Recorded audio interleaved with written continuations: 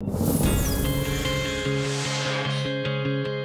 Tuesday was certainly a chilly day for the Denver area. We only got up to 33 degrees for a high temperature, but we do have the possibility for some snow to finally accompany some of that colder air here in Denver later on this week. The mountains, it just cannot stop snowing up that way. More mountain snow in store for your Wednesday, but especially for your Thursday and your Friday, and a chilly week overall for us here in town. Meantime, last 7 days, wow.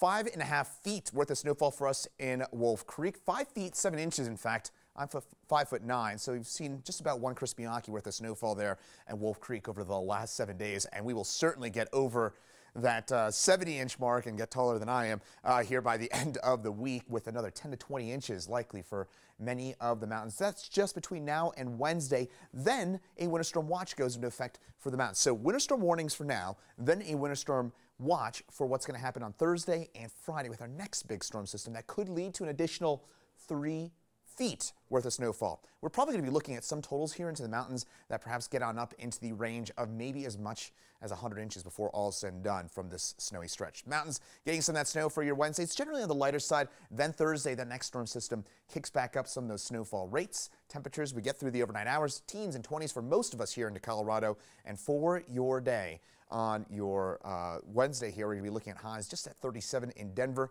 Then later on into the week, there it is, that chance for some accumulating snow in Denver, maybe 1 to 3 inches of snow for most of the area, most of that after dark on Friday into Saturday morning.